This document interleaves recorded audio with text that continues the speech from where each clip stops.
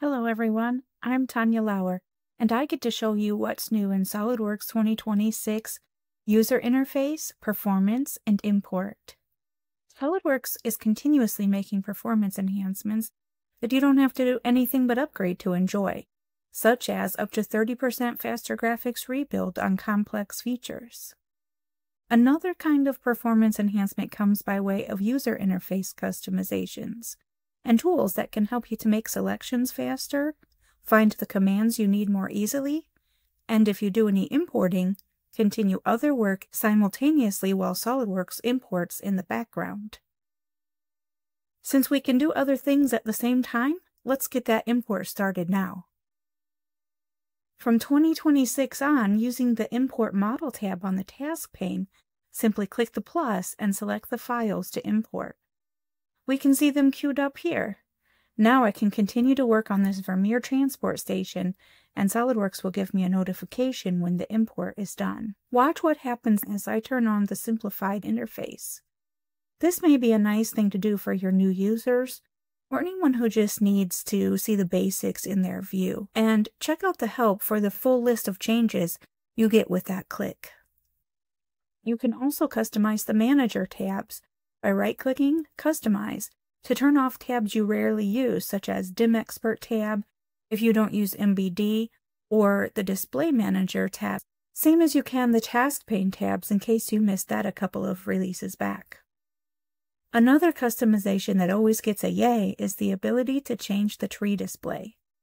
Until now, it could have been a little tug-of-war in a multi-user environment though, because the changes were saved per file. Now, in 2026, a system option allows each user to specify the information that is most beneficial to them. Those are settings you probably set and forget. Now let's talk about tools that could change your workflow, such as the new selection filters, which could make us faster too. If we want to copy this red color and apply it at the top subassembly level here, we can put on the component filter. This is an alternative to breadcrumbs or navigating through the tree for those who want to pick top-level subassemblies or top-level components by a filter.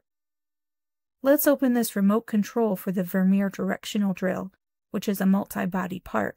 There is also a new filter at the part level for features.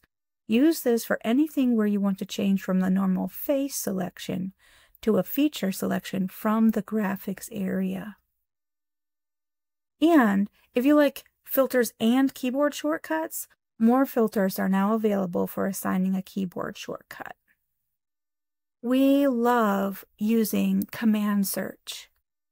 But what if you can never remember the name that SOLIDWORKS calls the thing that you want? Or you just came from another CAD package that calls it by a different name? Now you can tell SOLIDWORKS what you want to call it.